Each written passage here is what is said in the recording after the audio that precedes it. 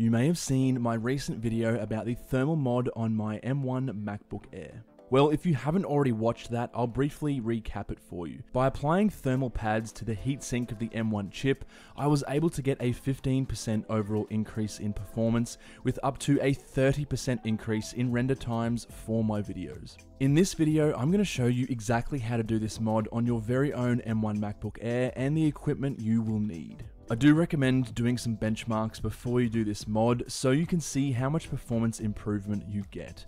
Run a few Cinebench benchmarks and maybe a few renders and try it all again once you've done the mod.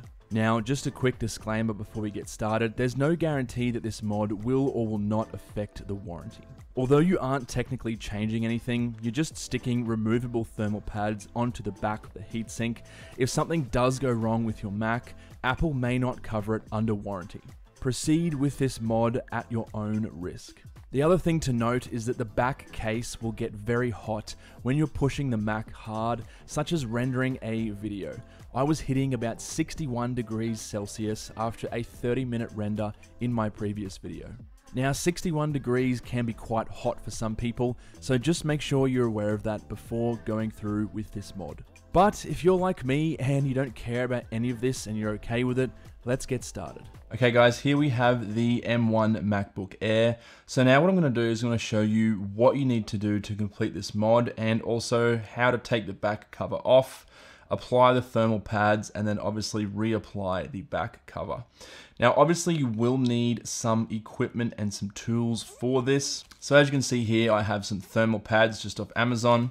This is the 1.5mm one. This is going to be going on the top section up here because this is the thinnest. And then we've got a thicker 3mm pad, and this is going to be going here, which is a little bit of a recessed portion. And the aim of the game is you want these pads to actually make a connection between the heatsink and the back aluminium case. Now I will link these things in the description below, so if you are interested in doing this mod, you can. The other thing you're going to need is some kind of screwdriver set.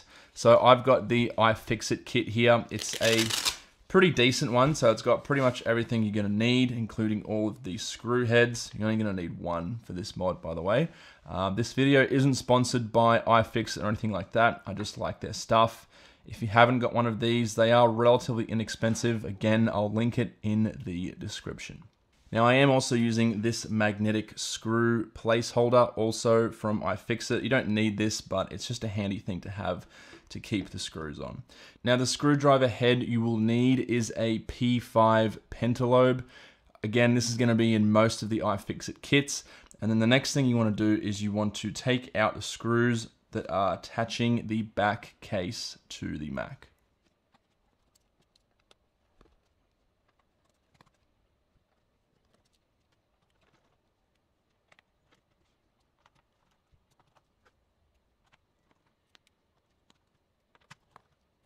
Okay, so all of these screws have now been taken off. You might be able to see here, but some of the screws are actually different lengths. So I've put, obviously the layout of the screws here matches the back of the MacBook, so it's very easy for me to put back on when the time comes.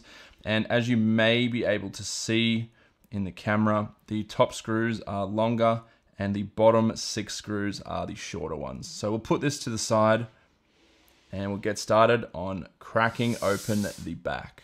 So now you obviously want to get the back case off. Now you can use the tools from iFixit, which is the suction cup and the spudger, to make this easier.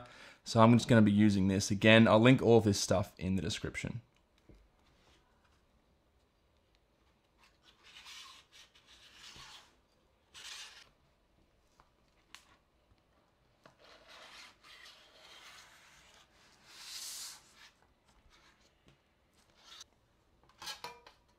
Okay, there we go.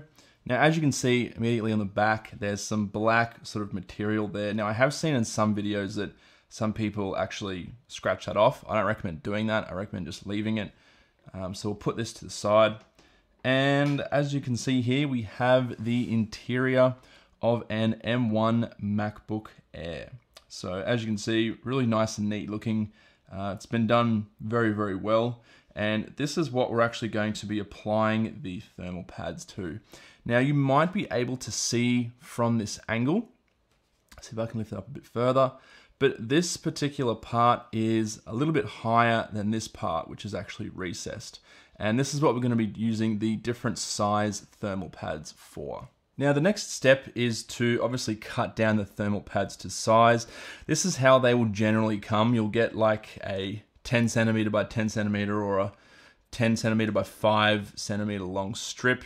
This is obviously the thinner one. This is 1.5 millimeters. That's going to go there. It's actually already pretty much a perfect size. I might just trim it on the edges a bit. And then for the 3 millimeter version, that's going to go here. So obviously I'm going to trim that down quite a bit. Doesn't need to be exact measurements, so you can probably just take a rough measurement, maybe mark it with a pen or something, and then just cut. So I'm going to do that right now. Okay, so as you can see, I've cut down the thermal pads to size. Now it's not exact, as you can see, there's a little bit of a gap there, and they're not 100% a perfect fit, but again, it doesn't really matter. You just want to have as much of this surface area covered as you can, because you just want to try to facilitate the heat transfer up and onto the external back case. So what we'll do now is we will just peel off the adhesive on the back, and we will pretty much just stick it down onto the heatsink.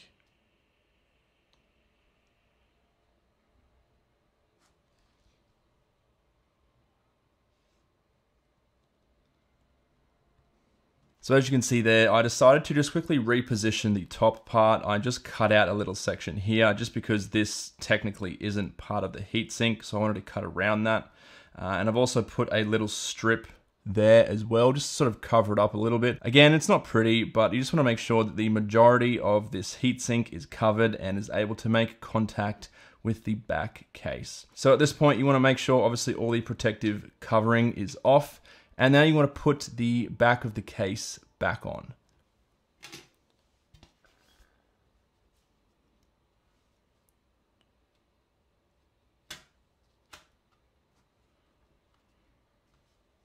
So you'll probably notice a little bit of resistance when you try to push this down a little bit and get the screws in.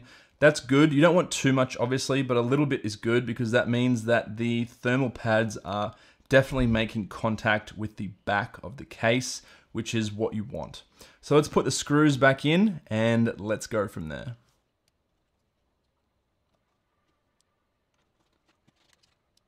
And that is it. You now have a thermal mod M1 MacBook Air. The great thing about this mod is that you can reverse it at any time. Just repeat this process and peel off the thermal pads and you're back to a stock MacBook. Again, the links to the thermal pads and tools you'll need are in the description of this video. Stay tuned on my channel because I'll be doing a lot more videos on this topic, including seeing if a laptop cooling pad makes any additional difference. Anyway, thanks for watching this video. If you have any comments or questions, leave them down below. But apart from that, I will catch you guys in the next one.